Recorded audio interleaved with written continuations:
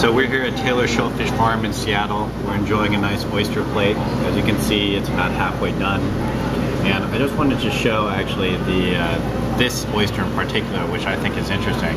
This is the Shigoku, and you can see how, first of all, how deep it is, and then you can also see how smooth it is. And so what actually happens is they've taken this oyster, and the way they farm it is they actually put it in a plastic bag in the ocean.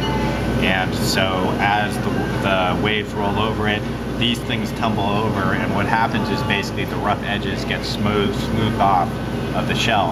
And so what happens is you get deeper oyster, which obviously serves as a nice little cup for all the delicious juices, and you also get a smoother front. But in terms of the species, it's the exact same species as the other oyster. So I'll give it a little taste test here. Drink the thing. Whoops.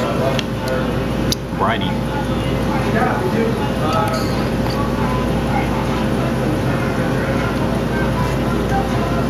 So what is this? This one's a North Bay. Oh no, I'm sorry, those are the Olympia. I had some minerals in those. Oh, these are sweet and nice. These are the ones right here. These are really good.